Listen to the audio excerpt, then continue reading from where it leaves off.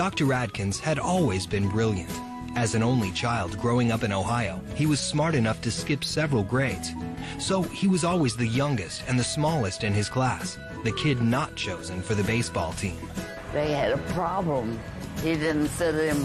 As a matter of fact, the principal at the school, when she wanted to talk to me, she said, "Don't worry about him. They'll catch up with him in college." And that's what did it. He came into his own at Michigan. Atkins graduated from the University of Michigan and went on to Cornell University Medical School in New York. He loved the city so much, he never left, opening his own practice there in 1963. When he was in New York, honey, that was the end. He fell in love with New York. He always said, "Mom, if I could make it in New York or make it any place in the world." And Dr. Atkins did indeed make it. In fact, he started a diet revolution. I've lost 70 pounds to date, and I feel wonderful. I've never felt better in my life.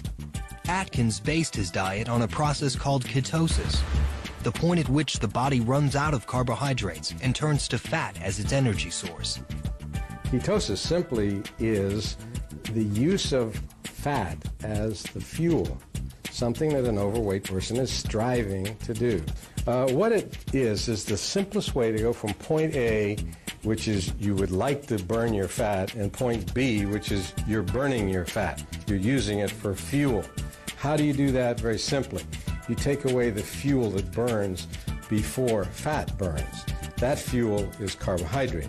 Once you've cut out essentially most of the carbohydrate for 2 days, you automatically switch over to mobilizing your fat. It becomes then the primary fuel source. But ketosis can have one side effect that is hard to ignore: bad breath. My breath now smells like that of a badger's. Sweet smell of ketones is considered bad breath, or just sweet breath is a matter of opinion. Smells like money. We have the double steak. How do you like it? Medium.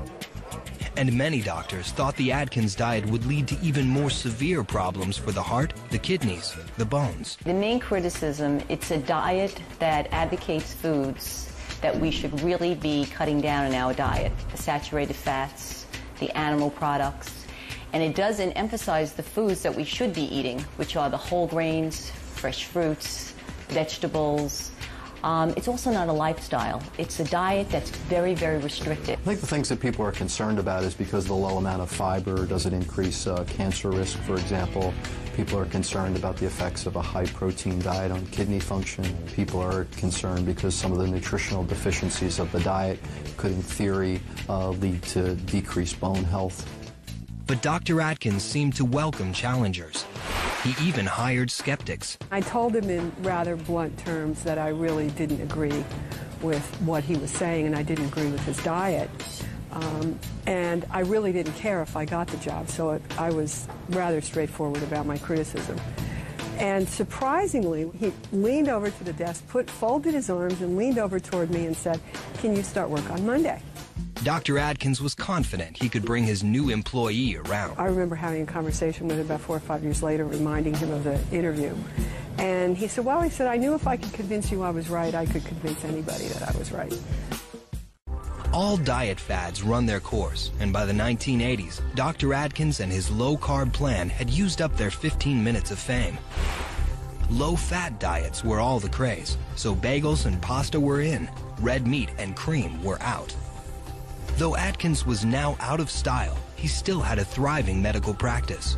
What always kept him going was the fact that he saw how his patients were getting better. And after all, he's a doctor, and that's why he got into medicine.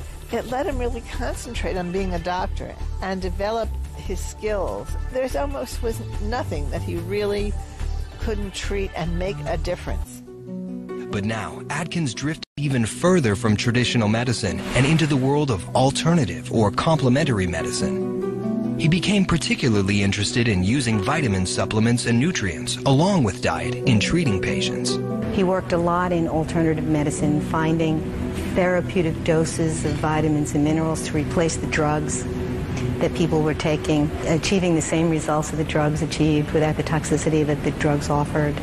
And he was a trailblazer. He began to do some studying. He went to conferences in Europe. He talked to a lot of doctors. And that's when he began to slowly adapt the use of nutrients to help with medical problems.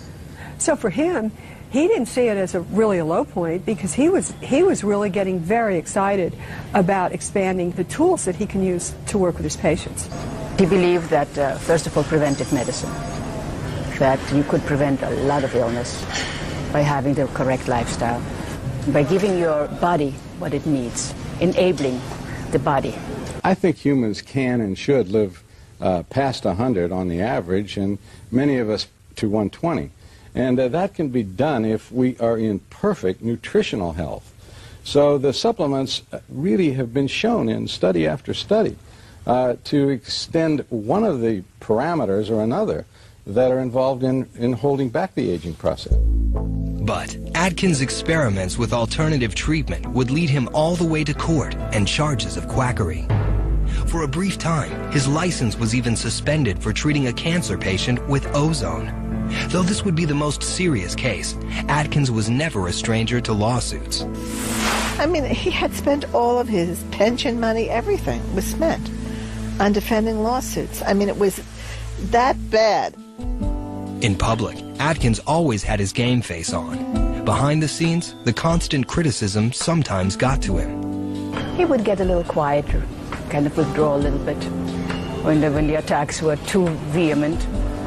But he kind of would shake it off and then go on and plug away. He knew he was right. Well, his first reaction was to dismiss the critics, and he would say, well, they'll eventually catch on, they'll eventually know. But when some of the responses toward Dr. Atkins was visceral and emotional, and that would annoy him.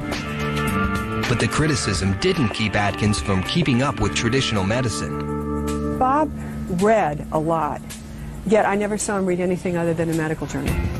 Wherever he went, he carried his little tote bag with his medical journals in it and spent his time reading journals. He always a magazine in his hand or a book in his hand or something, always. Even when we went on vacation, he still would really take some medical journals with him. For Atkins, work was everything. Now in his 50s, he'd never even found the time to get married, but he was still hoping. He was always telling my wife how he wanted to fall in love with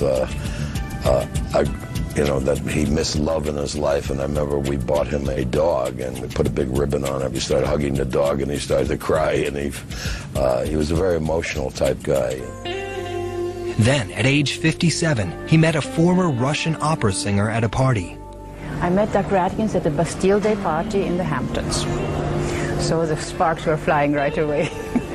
Well, he was very good looking, very bright, and quite funny.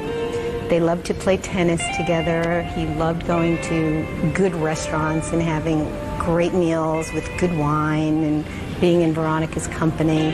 Well, we were practically an item from practically day one. Took a while to get married because we were living together, but we didn't marry immediately. We were inseparable, basically, always inseparable. Besides Veronica and work, Dr. Atkins did have another love. Oh, he loved sports. He loved his Yankees and his Mets.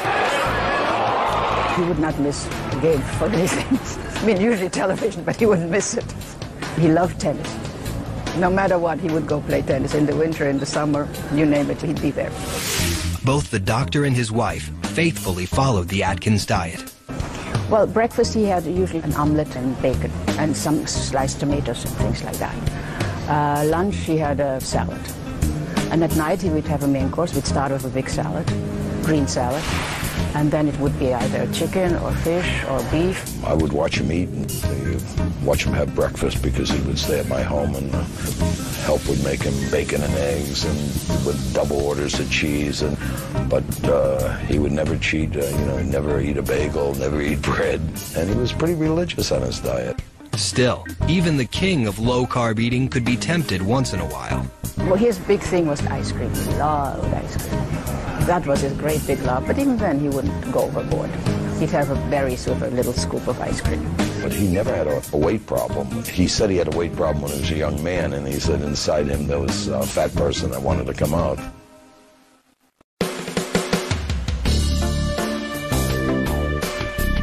Through the 80s, Dr. Atkins watched in disgust as Americans got bigger on a low-fat diet.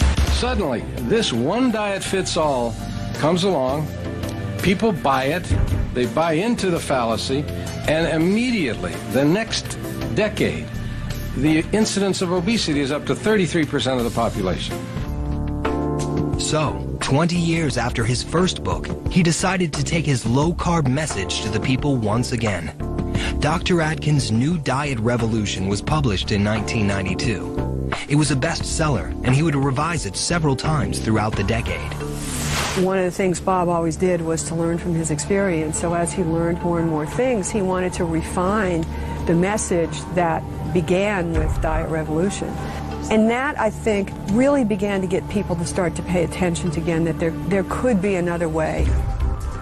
But the Atkins diet was infamous, and the medical establishment attacked it as vehemently in the 90s as they had when it had been all the rage in the 70s. It was crucified by anybody in conventional medical nutritional establishment, and by all the health and fitness magazines, and by anybody who was at all connected with health and nutrition. Just wanted to see this thing go away as fast as possible. I was horrified, as other nutritionists were, that this was, becoming mass marketed again, and that it could have some very serious implications. Atkins' response to the critics was to point to his hundreds, even thousands of patients who were both thinner and healthier on his diet. What kept him going was the patient coming into his room and telling him that he changed their life. He thought he was right, and he just kept going, even through the 80s and, the 70s, 80s, and 90s, where he took a lot of criticism, and he used it as a challenge rather than get angry about it. He had a very intuitive sense that what he was doing was exactly correct, and expected all his patients to follow it to the T.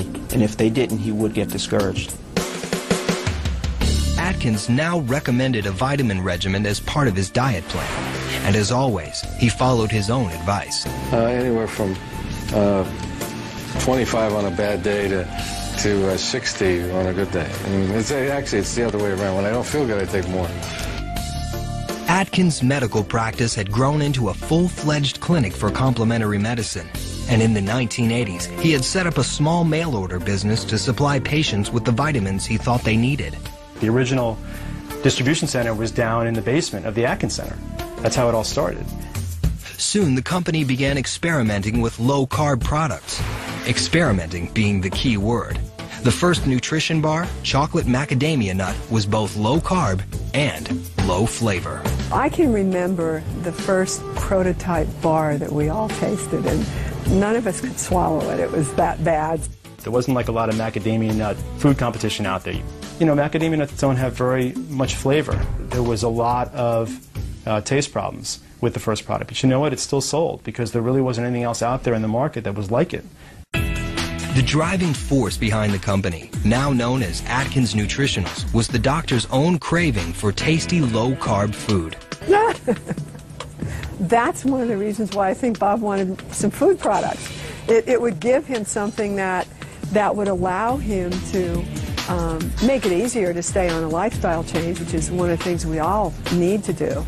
I know Bob was very excited about ice cream, and ice cream was a topic for quite a while. And that was apparently very hard to make because it took a long time before we had any ice cream.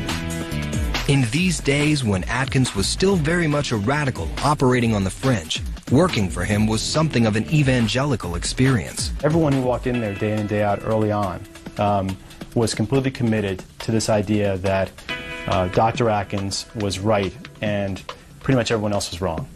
And that's how it started. And so the entire company emanated with his passion.